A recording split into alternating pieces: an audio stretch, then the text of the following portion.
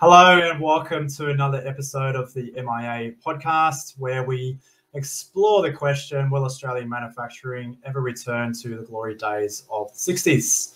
So this week we have a very special guest. We've got Keiran from Ananda Food. Welcome, Keiran. Hi, John. It's great to be here. Thank you. Thanks for joining. So I'm gonna put out there. So it's some people would say this topic of your industry is potentially a bit controversial because we've got the word hemp in it. So we'll be exploring topics like how did you get into the government grants? How did you start exporting? And I think for me, I love this topic because I think it shows that although you do have an ethical product, there's probably a lot of red tape that you went through to go through the exporting process, to go through the grant process, and I think a lot of people could potentially benefit. So, as I said, welcome, Keiran. Do you want to just give a little bit of background about the business, and secondly, how you got into business as well? Yes. Okay. So, Ananda Food, as you mentioned, is a hemp foods business.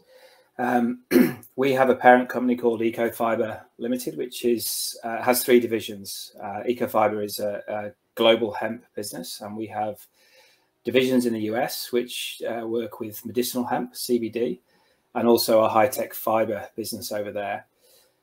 We've set up here in food because the legislative pathway for the medicinal side was obviously a lot tougher at the time, but food was on its way with legalization in late 2017. So we operate within Australia in terms of our growing and processing. We grow with our own genetics, so we are vertically integrated in terms of the full process and owning that. However, we don't own the land. We contract growers and use our own seed genetics and lines that give them benefits in the field, and then process up in Newcastle to produce hemp seeds or dehulled hemp seeds or hemp hearts, hemp seed oil, protein powder, and a flour. Love it. So quite a varied range of products there. Look, I think there's probably a lot of people in Australia who probably don't know much about the hemp industry in Australia. And when we were chatting before, there's this whole, I think there's a lot of people in Australia who probably don't realise what a huge percentage the food industry is in terms of manufacturing in Australia. So do you have the percentages in front of you? If not, we can put them in the show notes. Yeah, we'd have to put those. I don't know them off the top of my head, but I know it's a significant. If you include produce and the agricultural sector as well, it's a big portion and big dollar value. And my background has always been food. I'm a microbiologist by trade and came through the compliance and quality side initially, as you probably can tell from the UK. I had 3 years in Spain, and then I've been over here for 16 years. So I've worked my way up through food and in Australia, I've worked in produce, mango growing and harvesting, as well as my recent foray into hemp. So it's always excited me and interested me the opportunities in food, and always been a challenge, even in the schools and colleges where it's not even considered with the pupils that there is an industry out there that's a huge opportunity for production managers, for food technologists, for engineers, for IT. It's a great opportunity in this sector for food.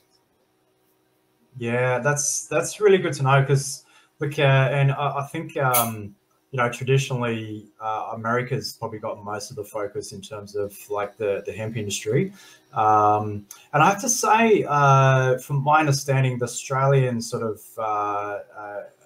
agriculture and food produce has probably gone through a bit of a tough time recently, especially with labour shortages, and I'm talking more sort of like your traditional fruit picking and supply chain shortages around meat, etc.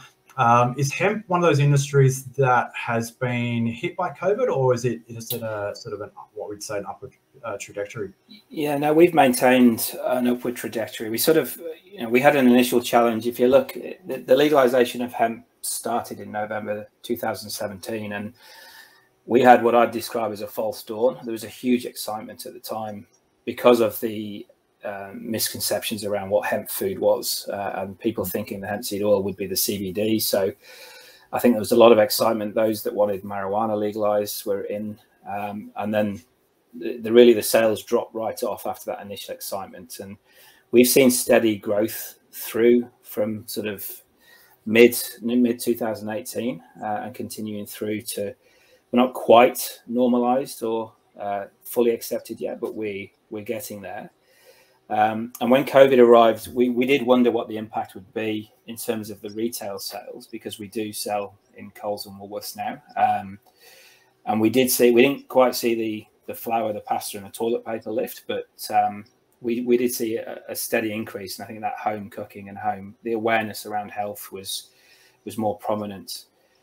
From a processing point of view, at that time, we effectively split the factory. So I had a team that worked from home and a team on site that if we could continue operations if we needed to. So again, that was minimizing risk for us.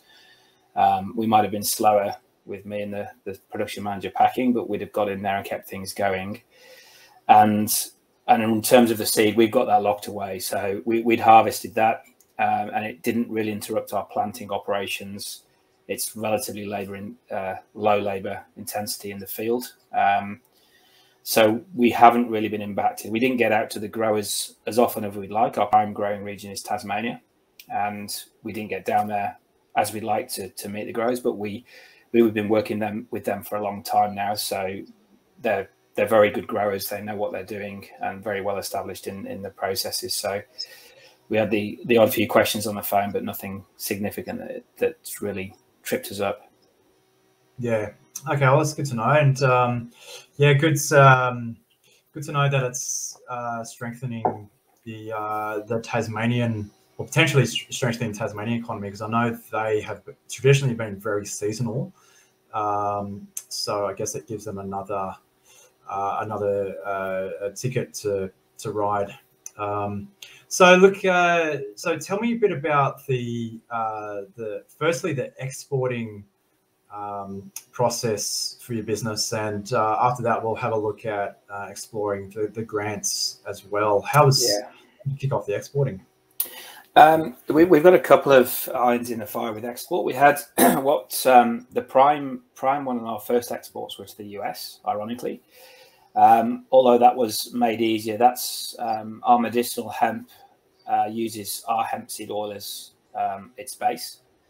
So we had an easy way into our sister company over there, Ananda Hemp, and an Ananda Professional that do the medicinal hemp products. So they do the extraction and then use hemp seed oil as the base. It's obviously very naturally linked, so a good carrier for those products. So the process for that was actually relatively straightforward in its oil form. We became FDA registered, and there's a process to follow for that for what's called prior notice, and it's a relatively straightforward process there. When you get into the dehulled seed, it does get a bit more complicated. So our seed goes over to New Zealand via Woolworths in the Macro brand. And we need a license to do that. So the oil is okay that goes over, the protein powder, because it's been denatured. But we have to show evidence of source of the seed and prove that it is a denatured product, which it is once it's been dehulled. But they don't want viable seeds landing on the docks over there in New Zealand and most countries. It's the same coming back into Australia. So there's a bit more paper and there's a license involved in that. Again, we were fortunate we already had that license, which is a Department of Health license, because we have the research and manufacturing licenses and import licenses and export licenses for whole seeds. So there is a bit involved with that one. And then when we start going out to other countries, it does get more challenging, because the word hemp is synonymous with marijuana in a lot of Asian countries. There's no dissociation. Singapore, it's still a Class A drug. They're not differentiated at all. So you have to be very targeted where you go.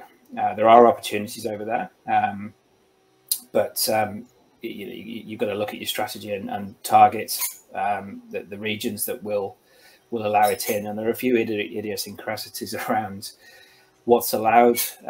We're just looking at South Korea at the moment, and they allow hemp seed oil, but it has to come from a dehulled seed. So we're not allowed to press whole seeds. We have to dehull those seeds first, then press. So a few odd ones that you have to be very careful of in the process as you walk through the different countries. Yeah. Okay. So what's I guess why would they source Australian products versus somewhere else in the world?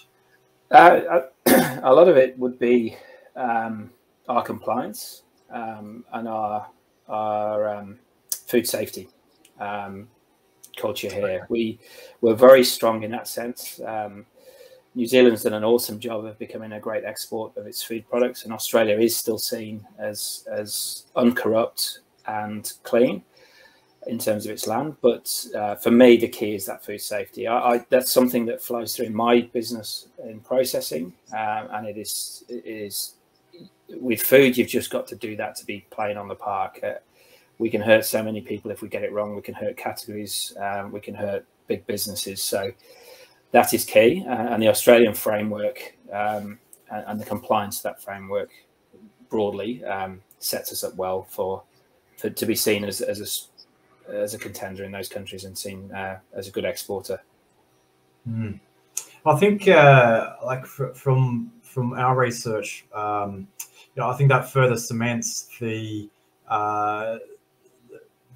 thinking that Australia, I guess, and New Zealand as well, are producers from the manufacturing. We're known for our high quality, and from what I would see, I guess that further cements that argument.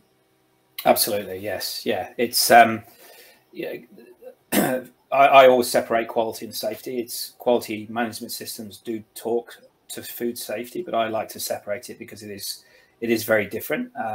And it impacts people very differently. But if you take food safety and quality together, yes, we're trusted in that sense, and we've got the land to deliver it. Hemp will grow in all regions of Australia, but will it grow? Doesn't always grow to the yields that you need to be commercially viable. That's where our genetics come into play, and likewise in the countries that we import into, then they have challenges with their regions. Some of the Asian countries, one of the challenges with hemp is it's a bioaccumulator, which means if there are heavy metals in the soil, they will be brought into that plant and the leaf and seed material. So that's a great asset for the plant in terms of one of the uses of hemp is cleaning up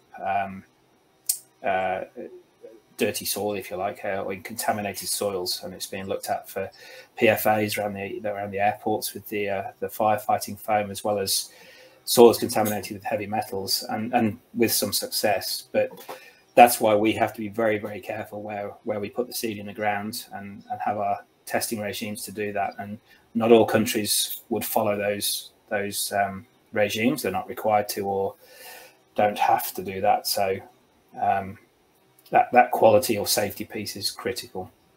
Yeah, and that puts an interesting spin. I could imagine, like landing at Sydney Airport and it's surrounded by hemp plants. Yes, yeah, that would be a good look. Yeah, a good look. Yeah.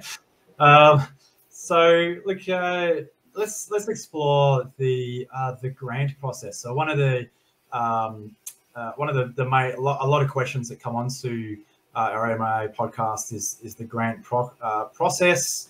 Everywhere from businesses who are just starting out to obviously larger businesses. What's your journey been like? So while we have our parent company in Ecofiber, I've been largely left to set up this food business, which has been great and a wonderful journey. So the first thing I did, I have a network in the food industry, and one of those that I know to do is you make contact with the local government groups and food groups. So I'm a member, I joined the Central Coast Food Alliance, which is heavily linked to the government, but also supports you as well. So if there's any, again, I apologise, I'm talking to food, but if there's any local industry groups you can join, they're always great at facilitating or building a network for yourself to help.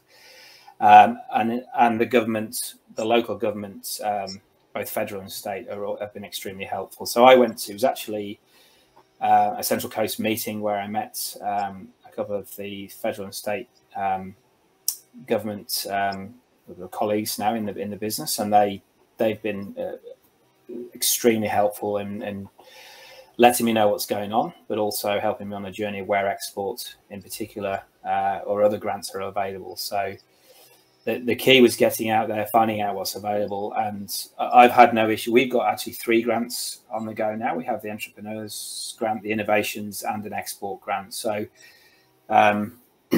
we've been, and I've had no issues except for it being hemp. Actually, with when it comes to the legal teams in government, the word hemp does get them a bit twitchy when it gets to the lawyers, but it's doable. And I've been helped all the way through that with both state colleagues in both Queensland and New South Wales, as well as the federal groups.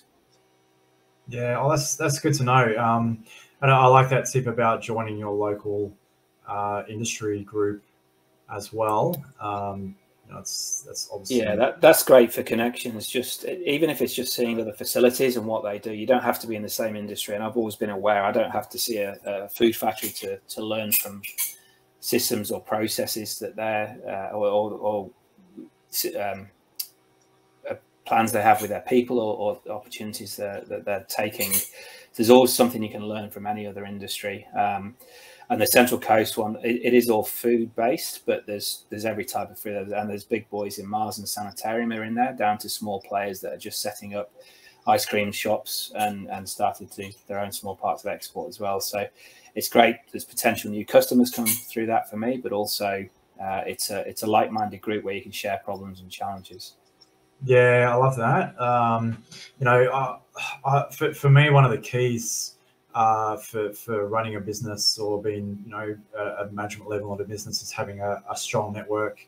And yes. Like you said, just that, we're a member of Club of United Business. We're a BNI, BX, and all the big networking groups around Australia. And one of the things that we've always got out of this is just being able to, if you're having a hard day, just give someone a chat, get on the phone with someone that you can trust, and have a chat. Or as you mentioned, if there's a business problem, you can just sit down and have discuss a possible solution. I think mentors and networking groups are super, super, super important. Yes, definitely. Yeah. It took me a while to realize the value until I got actively involved, and then for me the penny dropped. And I'm sure that's right.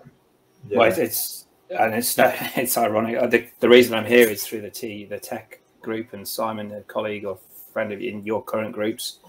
I was in a group with Simon, so and they were from every. They weren't just manufacturing, the tech groups. They were great. They pitch you at a similar level, but very, very, very good at being able to sound out. And it's just great to have time out of your own business to lock yourself away and not have the distractions and focus on other things, and talk to other people about your challenges. Yeah, that's invaluable, isn't it? Yes, yeah. Yeah. So with your grants, how long roughly did it go from, say, deciding that you're first aware of the grant to then having the acceptance and the process after that? Yeah, it varied for each one. The export one, we'd already tapped. There was a new scheme, and staying very close to Sharon, who's my colleague that works for the government here, has always kept me in touch. She's been to site, and the initial one was very, very straightforward in terms of export, and they're all dollar for dollar, the ones we've got, but that really supports and helps you move forward anyway. And even with the new scheme, they've just changed it recently. So there's a new format, and we're using the export grant for our whole seed. So we're selling a lot of our genetics into America for fiber crops, and that's been a very straightforward process. I've described that as easy. There's some very straightforward forms to fill in on a portal, and so just a quick one. Did you go through the process yourself, or did you use an external advisor? No, I did it myself. Yeah. So it's easy enough to do yourself, I'd suggest. With the government teams are really helpful. The more challenging one was actually a product with on the innovations one. So I've got two, innovations and the entrepreneurs one. I can talk more about one. One of them's I'll keep quiet about now, but in terms of the process, that was sort of cross-border because I'm doing some work with the Queensland government and the laboratories up there in Brisbane, and that was a bit more convoluted because it involved other bodies. So CSIRO are involved in that, so we had to have three-way contracts involved. But again, I was given a guy on the ground here in New South Wales who looked after me.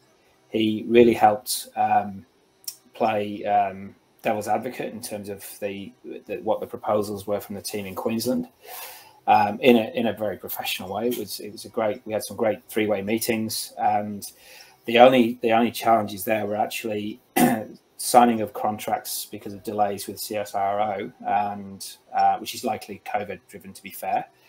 And just some wording and challenges around it being hemp. So there are still concerns. There are still things we have to go through, even though it's illegal food. They still have to destroy product afterwards. And because in Queensland, it's run by it's not a food in the sense. It's not run by the Department of Primary Industries in terms of the hemp licensing. It's still under the Department of Health there, even though it's a food product. So there are a few just interstate challenges with food. It's still legal there, absolutely, but it's just run by a different government body, which means, they're used to drugs, not food.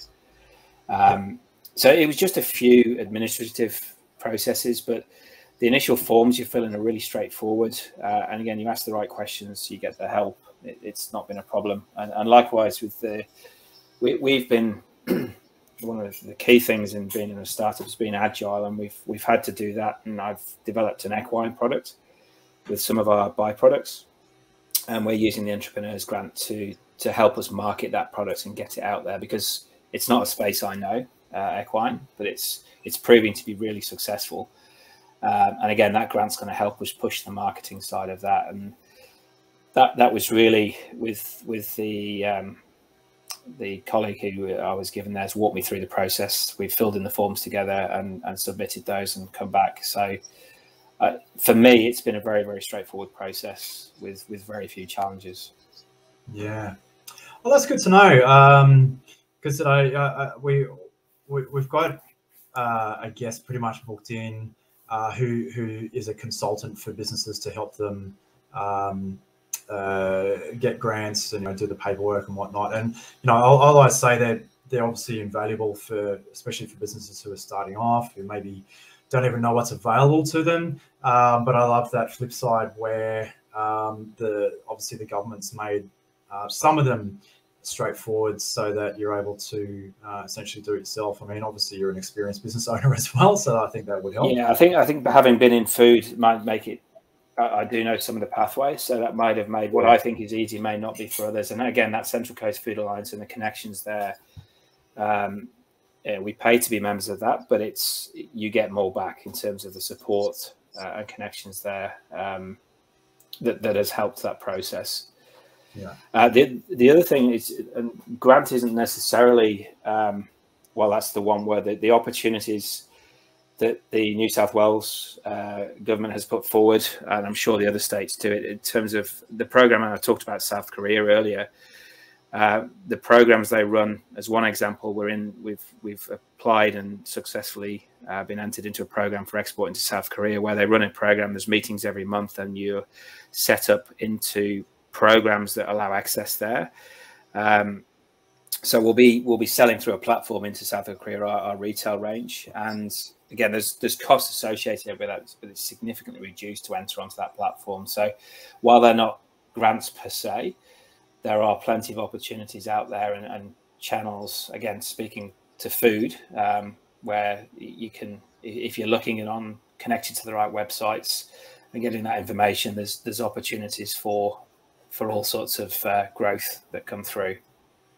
Well, that's great. And I think we'll answer this question a bit later about, sort of what's the general future for Australian manufacturing. But I think from our perspective, the government's obviously been more vocal about what opportunities are out there and how it's supporting them, and seems like they are pumping more funds into that side as well. Now, I'd love to just explore a little bit the export topic, and just a very high level. What's your process been in terms of finding a new market to export to, and then being able to go through all the loopholes to be able to achieve that? Yeah, that is challenging. The easy exports we had was effectively to a known product in our sister company over in the US, but we wanted to piggyback on that and look to introducing food over there. And even where we've had people on the ground, that they're not the food export experts. So having someone on the ground, if possible, whether that's through a consultant or again through these connections you can make, is invaluable. The US was straightforward, but when we've tried to introduce seed and food, and we can play on, we're on a par really with Canadians, their biggest importer of hemp foods over there. We're not far off, so it's not a price thing, but it is more challenging now. COVID has stifled those discussions, so that has, where I say it's challenging, they have been disrupted significantly, and the food service area where we were looking, it's all about cost at the moment and no newness, so they're sort of buckled down. They're having staff shortages, so that has sort of stopped those conversations. But what I would say, people talk to Asia as we're going to export to Asia, and that's a huge opportunity. It's about doing the research where you're going, and if you look at China itself, every city is probably, massive number of people, and very, very different just in each city itself. So broadly speaking, it's easy to say we're going to go to China. You need to be very, very clear, I'd say, which province you want to go to and how you're going to target that.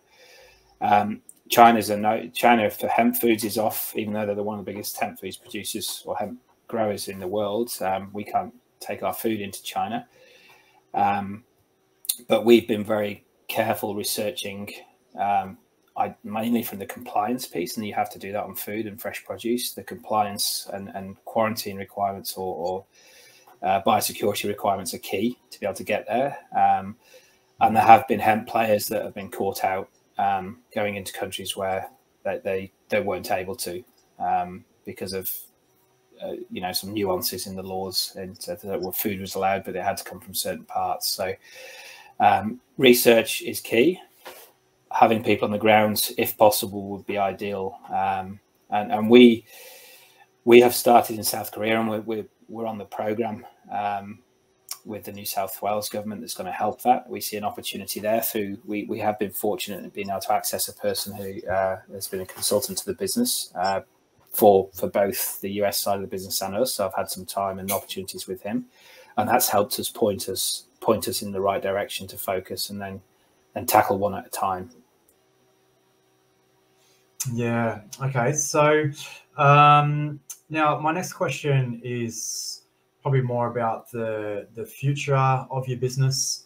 Obviously, the MIA podcast user base is growing. Is there anything that you would say that you would need in your business now? Maybe a connection with a certain type of industry or type of person that you would like just to put a shout out now, just to see who responds.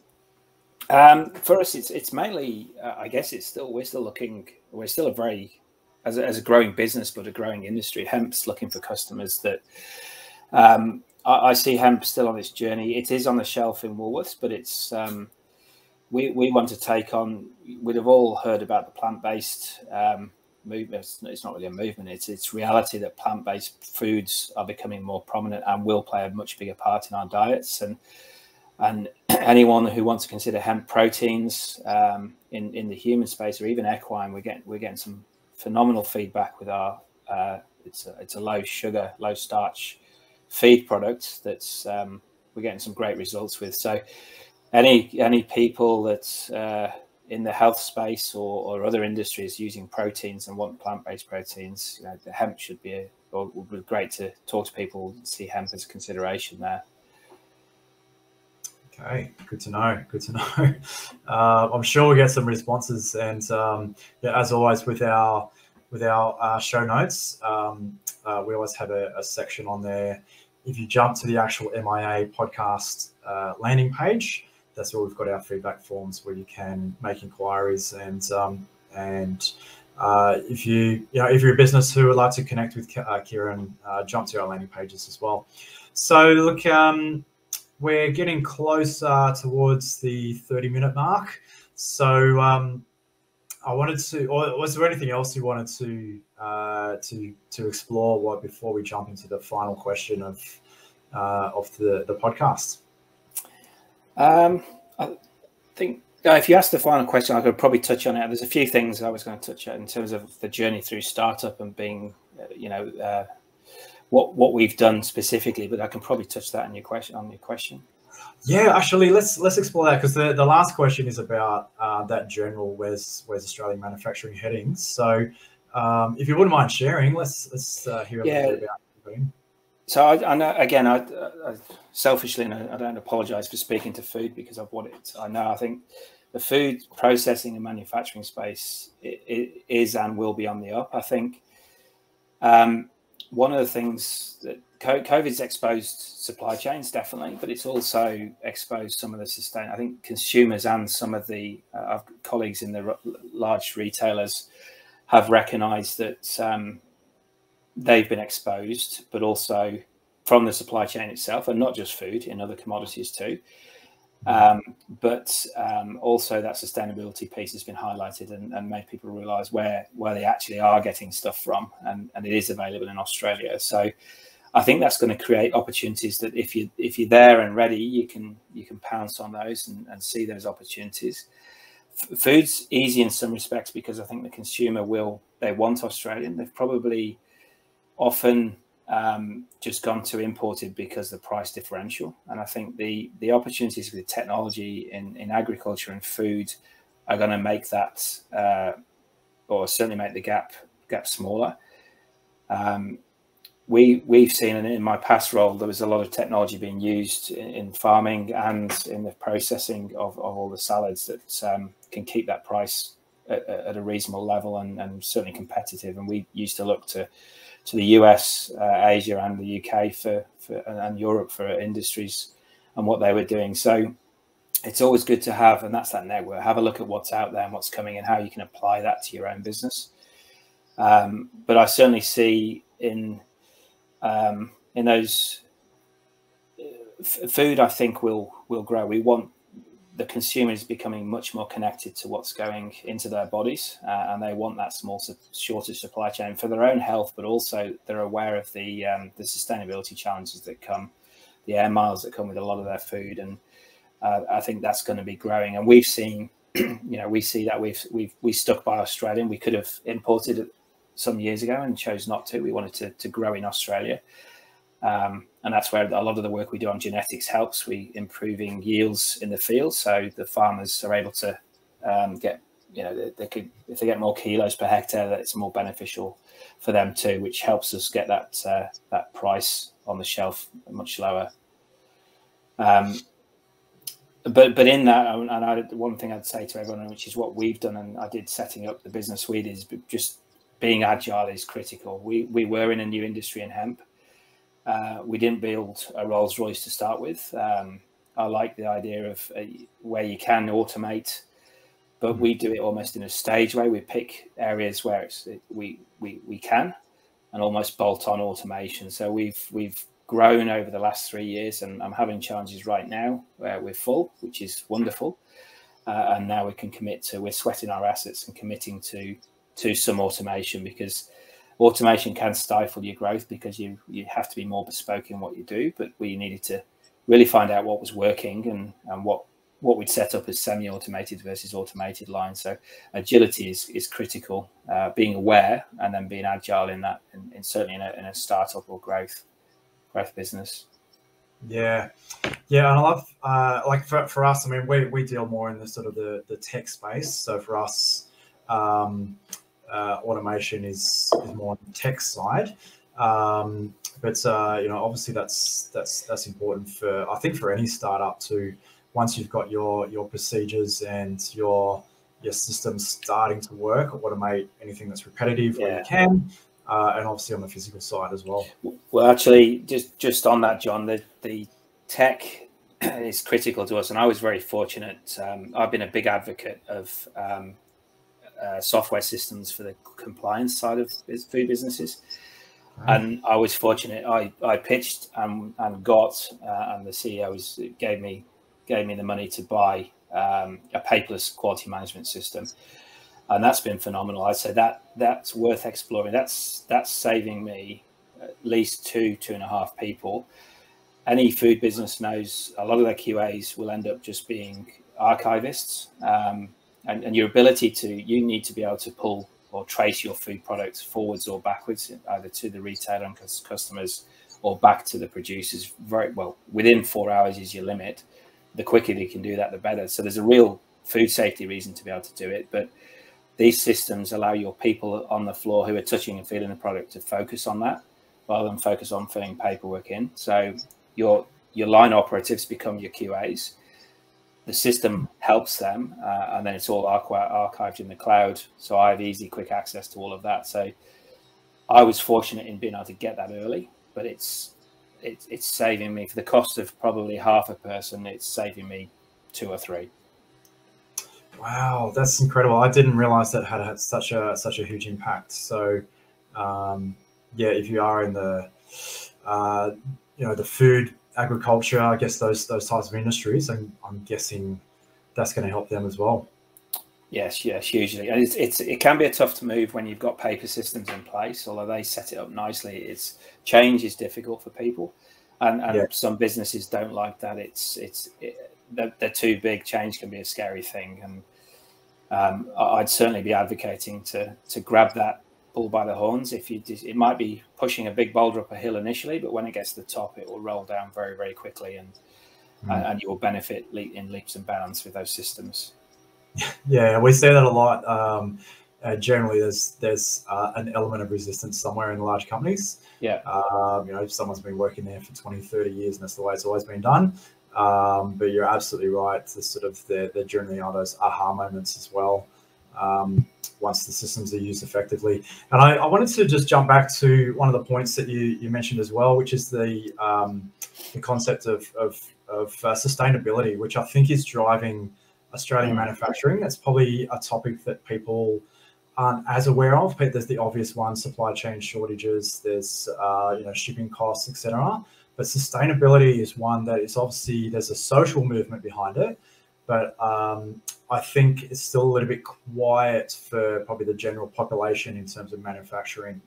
And you know, if Australians are able to choose local, to produce locally, etc., that has such a huge impact on that sustainability layer, and helps businesses drive forward to. That's right. And the bigger businesses are being targeted and have to do that. So if you're supporting those big businesses as your customers, then you will win. We're seeing, you know, we see that, but they'll have their own targets, and if you're helping them meet them, that will help. We're certainly seeing that on our hemp fiber, and the ability to put our hemp char or carbon black into as rather than petroleum-based product to color plastics, and anything that's black plastic has been colored. We can do that with hemp-based products, and food was set up the same way. We want we've put every process under one roof, so we're not shipping byproducts all around the country. The seed does come up to us from Tasmania, and then that's it till it's a finished product going out the door.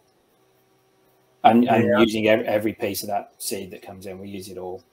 Yeah, that's great. Because I mean, we were chatting with one of our clients just last week. Actually, they're a national solar company, and they were saying, there's businesses that are under pressure to have that whole net zero philosophy as well. And even if you want to do supply to, say, your Bunnings or your Woolworths, the big national companies, you've got to at least have a plan a net zero plan at worst. At best, you're actually implementing it. So that's right. Yeah. It's good to know. Yeah. So yeah, I guess the final verdicts, Keiran. Our tagline is, "Will Australian manufacturing ever return to the glory days of the '60s?" For you, is it a yes or a no? I don't think it'll look like it did in the '60s. But yes, I think there's huge opportunity within the tech space, with the knowledge and insight we have in Australia.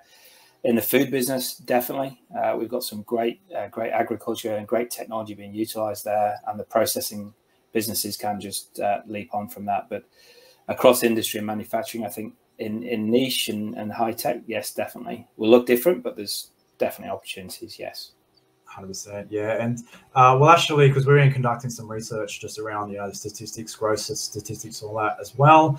Obviously, petroleum's deep decline at the moment, but there are some definitely food and agriculture was one of those areas of manufacturing that is on the definitely an upward trend. Yeah. And we'll put those in the show notes as well, so you can see the stats. But it's very interesting seeing where the shifts are. Yeah. So thank you again, Keiran. Thanks again for your time and being able to, I think, just share your journey. And we're very grateful that you're able to just to provide some advice to some of our listeners as well. For those who are listening, please jump to the MIA podcast landing page on the internet. We've got the link in the show notes, and that also has the links to all our other podcasts as well. We will, in the coming episodes, we'll have a grants expert as well for those that you're itching, sitting on the edge of your seat. We want to know all about grants. But yeah, thank you again, Keiran. And thank you, we will see you all in our next show. Thank you. Thanks very much.